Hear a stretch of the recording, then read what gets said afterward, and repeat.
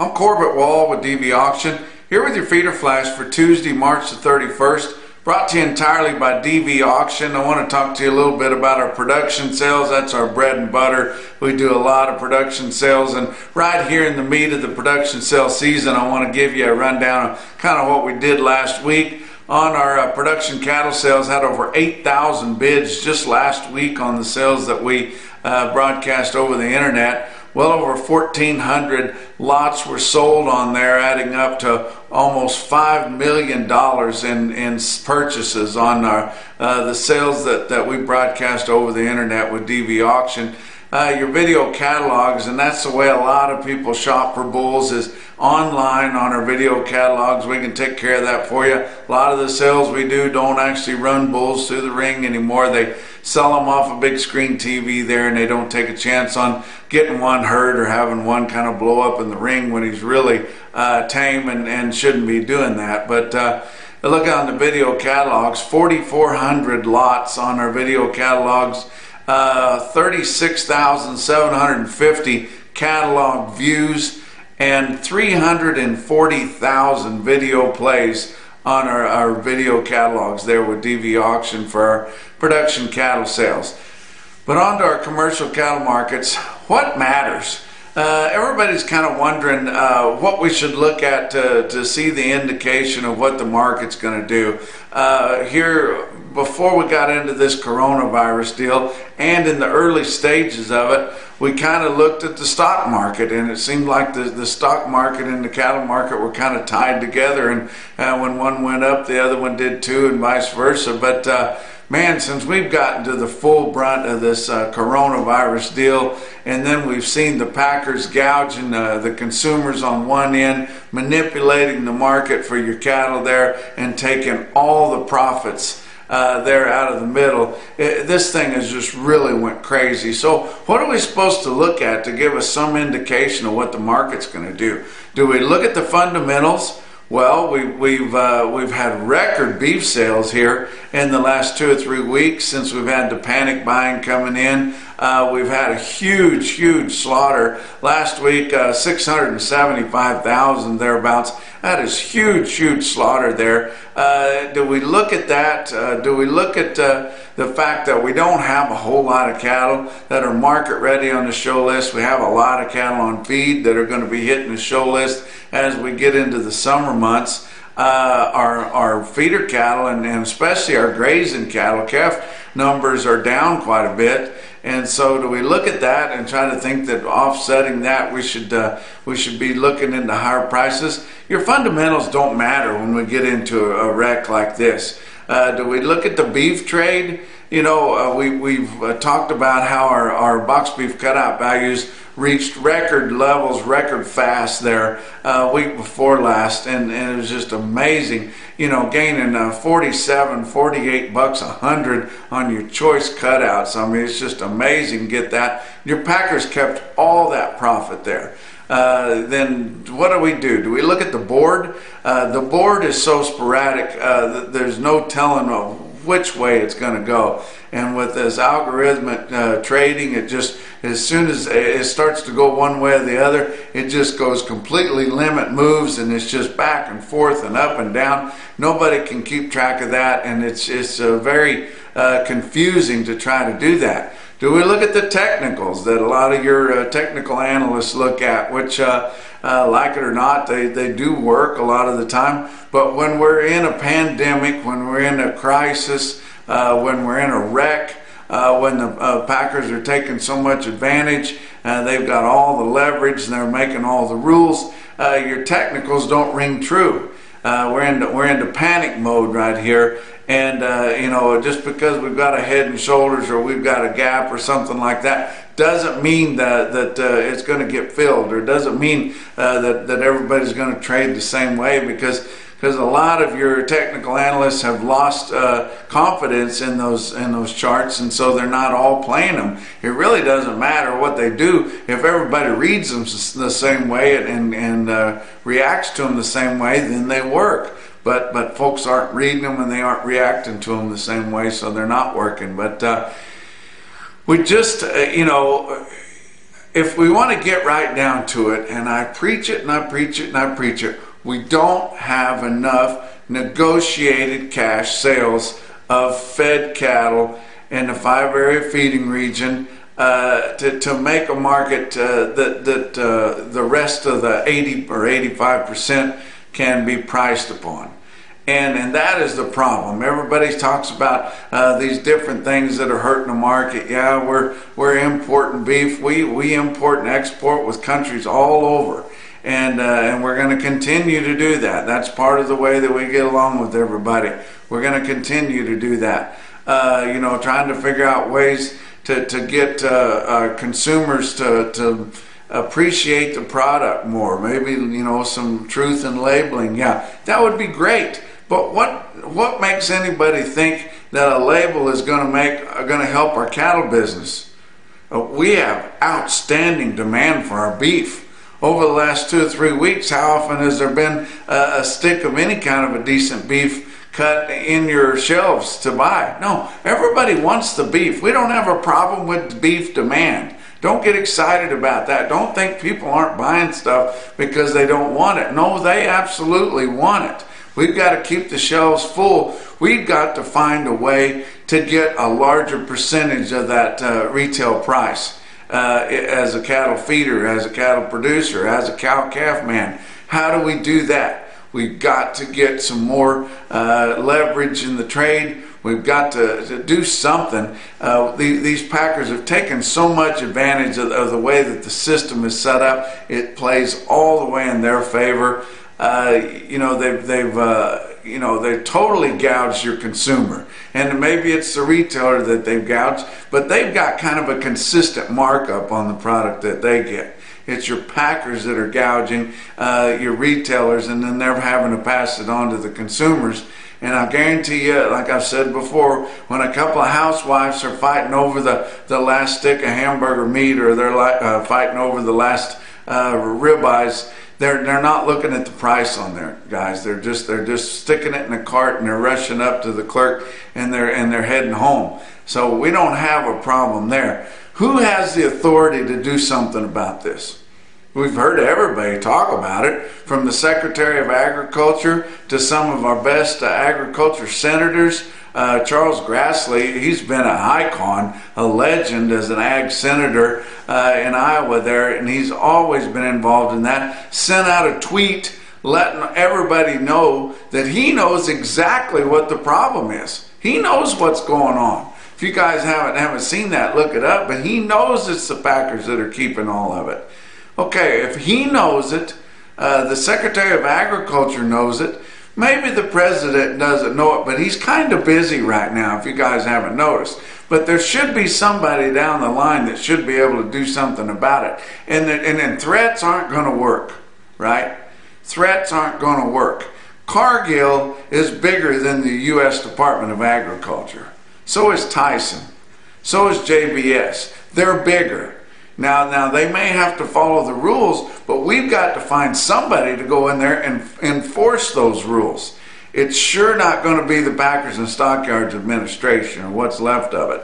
They're not going to enforce those rules. We've got to find somebody that will do it. We got a little bit of threat there a couple of weeks ago, or a week and a half ago, and they said they were going to get the Department of Justice involved, and they started making a few just surface calls around, spooked the Packers a little bit, and Tyson threw an extra $5 on to the cattle that they'd already purchased.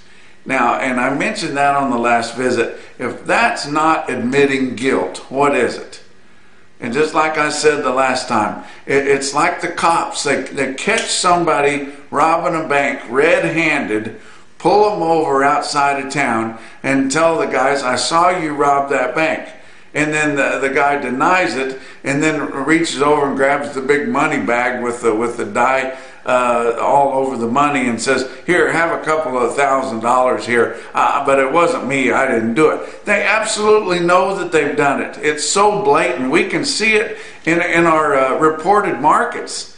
They weren't able to hide the gains that we saw in our box beef cutout value because your retailers were hand to mouth, and they needed product right now. So they had to buy it on the spot immediate delivery market. We saw every bit of the rise in it. We saw the fat cattle market go down.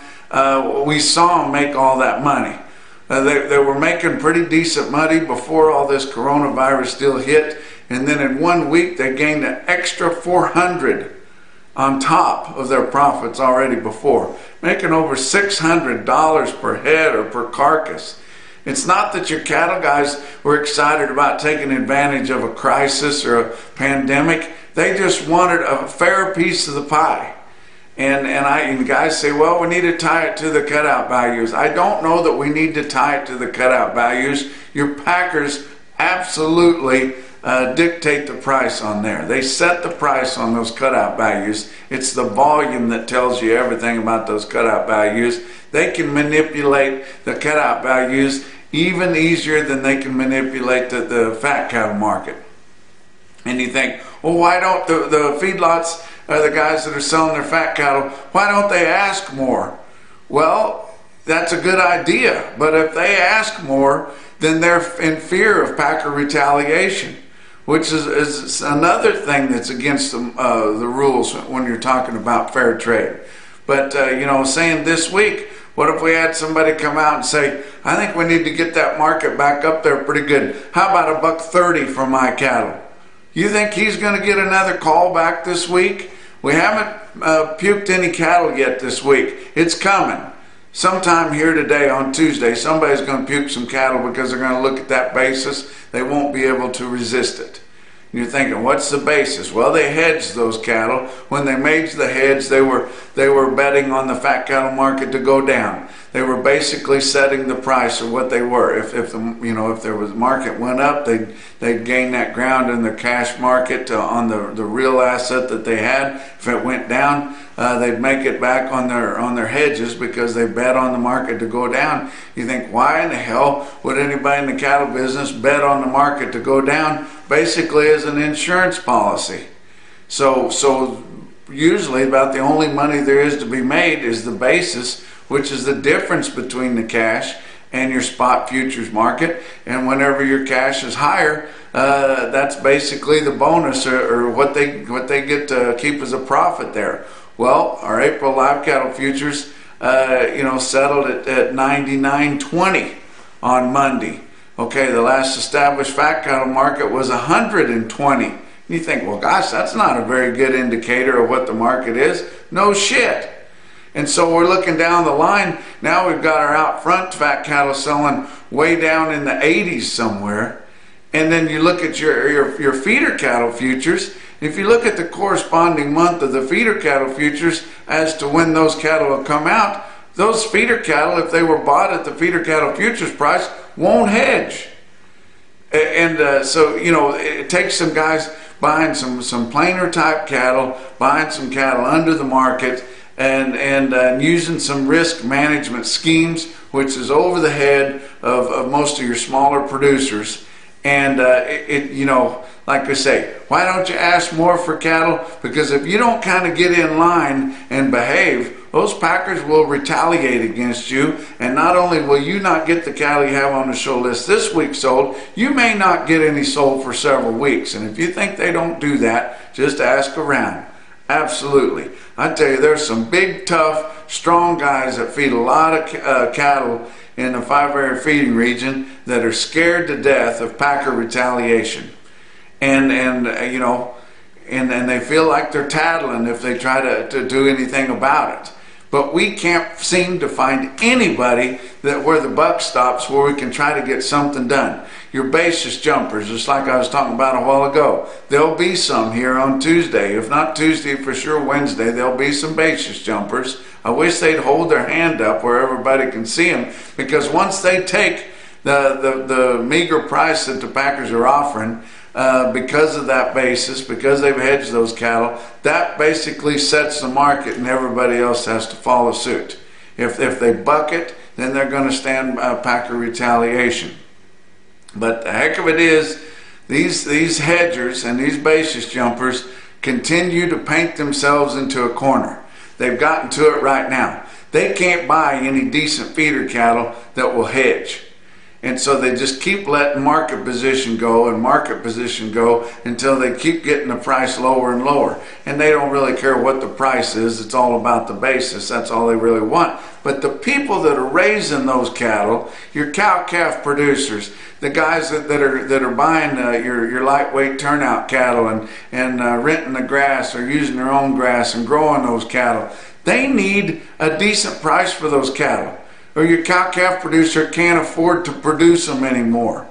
And your backgrounder can't afford the expenses that it takes him to make the green yearlings that everybody wants to buy. And then he knows he can't afford to feed the cattle because that's not his game. Feeding cattle is a rich man's game as it is anyway. And you better be in a sweetheart deal with your packer or you're going to go broke. But this coronavirus deal is breaking a lot of people in this United States. It's breaking people that own restaurants. It's breaking people that own all types of businesses. But it's going to break a higher percentage of ranchers. You know, and we talk about the farmers too. It's hard on the farmers, but it's fallen in a time right here where they're just busy doing their thing. They can still get out there. They're exempt. They can go out and they can put fertilizer down. They can start getting their crops planted here early this spring. They can still do their stuff. It hasn't interrupted their marketing. But on your cattle producers, I mean from your independent cattle feeders to your growers or backgrounders and your cow-calf producers, it has broken them. And they won't be around anymore. And so there's that fewer of them, and our vertical integration just keeps getting more straight up and down. And that's where we're at. And when we keep losing that to vertical integration, we lose our ranch communities. We lose the backbone of this country. And we got to find somebody that will stand up. You know, I can bark on this YouTube video every day. And people listen to it and they say, man, you're right. Or you know, go get them or whatever. What good does it do? I don't have any pull. We need to find somebody that does. Somebody that swings a big enough stick to get something done, and they've got to be tied in with the government. We got to find somebody. Like I just said, if the Secretary of Agriculture knows it, can't get anything done about it, if he's talking to his justice system, the problem with getting somebody like that involved in it, your Department of Justice, they don't understand it. There's just a very, very few people that really know what are going on around here. I've said it all the time. There's cowboys everywhere. All across this country is full of cowboys. The bars are full of them. The roping arenas are full of them. Those kind of people they're everywhere. But there's not very many people that know anything about cows, the cattle market, the cattle business, or how it all works. There's not very many of them. You try to get somebody outside it to do something about what's going on, they don't understand it. That was a great thing about you know, being in college and being an ag major. When you got into English, just write something about the cattle market or something that just completely goes over the professor's head, and you know, they give you a pretty good grade on it, and you go right along. And I know you guys have done it too, those of you that went to college. I know I did. But let's look at the board for Monday. April live cattle futures down $1.75. 99.20. Remember, our last established live fat cattle price is 120, and our spot April, it's April tomorrow, guys, and our spot live cattle futures contract is 99.20. Pretty good indicator. June live cattle futures down 35 cents at 89.07. Another 10 bucks back from there. The rest of your out fronts there were mostly higher, but just slightly. April feeder cattle futures down 55 cents at 120.5. Okay, you look at that 120.5, and it's not what everybody wants. We'd like to have those feeder cattle futures up there around $1.40 or somewhere in there. We've got some cash sales at around $1.30, and we're right here in the spot market. But our nearby futures is $1.20 and change. Well, what does some April feeder cattle look like? Well, let's tie them up to when they'll finish in October there. That October live cattle futures is 94.40. Well, if you use a conservative gain on there, cost of gain, including all your expenses, including freight, shrink to get them where they're going, and everything it takes to get them finished up at about 85 cents, you need $1.05. You need $1.05 for those cattle to wash. And your October live cattle futures are 94.5, not quite. That doesn't work. The guys have painted themselves into a corner. May feeder cattle down 2 cents at 120.90. All of them were down except for some of your 2021 feeder cattle futures, and they were down really hard because they were still at a respectable level. But let's look at the weighted average on last week's negotiated fed cattle trade in your 5-area feeding region. 89,500 head. That's a pretty respectable movement. That's close to 20% of your total movement for the week last week. That's not enough. What we're asking for with the group that I've been kind of working with, trying to push this minimum level of negotiated cash trade, we want 30%. We think that's low enough, 30%. You know, is that unreasonable to say that 30% of the cattle should be negotiated on so 70% can be priced off that 30? I don't think that's unreasonable. I think that would save the industry. I absolutely do. We're trying to get something going, trying to get something rode up so you guys that listen to this and care can get behind it and push it and call the right people. But 89,500 last week negotiated cash. Compared that to the week before, the total wreck there, 131,300 head. Your packers can buy that many. They can buy them. And guys can sell them. There's that many cash cattle out on the market if they'll just do it. I don't think the 30% would get into the contract formulas that your big corporate feeders have. I think they could get behind it too, because it's going to give them a better base price to start with. Going to make them more profitable if they'll just let some of these smaller independent cattle feeders live. But that 89.5 compares to 75,700 the same week a year ago. Your prices on a live basis last week on fat steers and heifers range from 112 all the way to 122, but mostly 118 to 120. Your weighted average live steer price was $119.31. That was up $9.41, yet everybody's in a downer mood. Your dressed sales of steers and heifers range from 180 all the way to 191, mostly 190, and your dressed weighted average for steers last week was 188.88, up $15.75, and we're still struggling and everybody's in a downer mood, and we've got the boards not even within $20 of what the damn market is. It's unbelievable. Nationwide, your negotiated cash trade was 103,000, and 30% of those were for the 2 to 4 week delivery.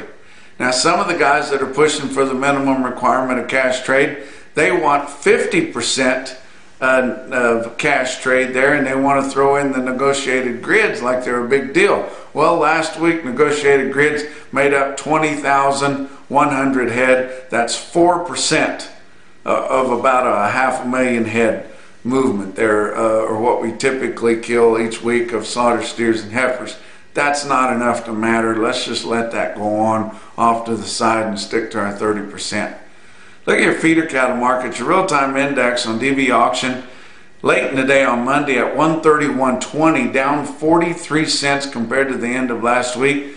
Your Chicago Mercantile Exchange feeder cattle index on Friday, because that's the latest available. It's always a business day or a day and a half behind, but CME Cash Feeder Cattle Index on Friday was 132.57. You think, well, gosh, just the previous Friday it was 116 and change. Remember, because you had your corporate feeders dump all those cheap directs in that index and sucked them way down. We did, by the way, get a picture of some of those cattle that they turned in from 102 to 106 there a week ago, and I'm not sure if they quite measure up to the USDA number 1 and mixed 1s and 2s that they were turned in on or not. But you notice they didn't turn any of those cheap cattle in last week. Well, it didn't behoove them to do it because the board had already settled. Your feeder cattle, your March feeder cattle board had already settled. They didn't need to take the index down. It's just total manipulation every which way you look. You know, I'm not even going to talk about the rumors that some of your packers had shorted or had actually bought the board, bought your live cattle futures right before they gave the little token bump, and then rode it up the limit for 2 or 3 days, and then rode it down 2 or 3 days when they all got out. Now, whether that happened or not, I don't know, but it sure would not surprise me a bit. But let's look at your big sales for Monday. Oklahoma City, Oklahoma National Stockyards. You know, a lot of the producers in North Texas there and over in the meat of Oklahoma, they thought, gosh almighty, you know, we had a good market there a week ago. Let's have enough confidence to bring those cattle in. They started shipping those cattle on late in the week last week. And I'll be damned if all the moods and all the drive that we had in the market had went away by Friday. And they kind of knew that they were stung, but they needed to move those cattle. Feeder cattle selling $4 to $10 lower in Oklahoma City. Your stocker cattle, of course, we need a lot of stocker cattle, $2 to $3 lower. And I tell you what, not going to be as many cattle put out on grass as normal. In fact, a lot of your guys that typically run cattle out on your leased pastures in the Flint Hills, the Osage, and the foothills of the Rockies, some major grazing areas there, they've never got a chance to put any cattle together. You know, this pandemic come in right in the middle of it, and there was so much uncertainty in there, they didn't get any cattle put together. There's a lot of pasture available out there that's really hard to find to get to lease. And guys may not be able to get them out there. There's a lot of those stocker calves that are still in firm hands because those guys had a really good product there. They had lightweight calves in the early springtime. They're supposed to get paid for those. Well, this coronavirus killed that. Those guys are still hanging on to those cattle, and a lot of your backgrounders and your grazers have not been able to put cattle together, and they're not going to have any cattle ready to turn out this year. But if you listen to Bailey Blue, the auctioneer, one of the auctioneers there at Oklahoma National Stockyards, he does a video similar to what I'm doing right here. He was talking on there about how sporadic the feeder cattle market was. And it was really hard for him as an auctioneer and a watcher of the market to tell within $10 or $15 a hundred of what the cattle might bring, despite knowing what they weigh and how they look and being right there to market, and when they just had some cattle sell right above that. But if you've got these guys that are trying to hedge those cattle as they go, the board's just going up and down and up and down, not a little bit, but dollars and dollars, and they just don't know what to do. They don't know, you know, how do they buy cattle and protect them on there when everything's moving around like that. It's unbelievable. Joplin Regional Stockyard, 6,900 head there, steady to $7 lower. Russell Livestock in Russell, Iowa had about 1,400 head there. Look at the automated market report from DV Auction there on Cattle Market Central. You see your most popular weights of steers. 190 head of the 6-weight steers, average 641 at 149.69. 410 head of the 7-weight steers, average 741 at 138.52. 146 head of the 8-weight steers, averaged 861 at 126.35 on the weighted average price. And the best tested weight of heifers with the 6 weights with 148 heifers, averaging 653 at 131.61. Got a few individual quotes there. Platte Valley Livestock in Gering, Nebraska, 131 head of the stocker steers weighing 479 at $186. That's a respectable quote. Aberdeen Livestock Sales in Aberdeen, South Dakota, 50 head of 704-pound steers bring $154.50. And then F&T Livestock Market, Palmyra, Missouri, 62 head of 838-pound steers bring $134.50. And that's your feeder flash for Tuesday.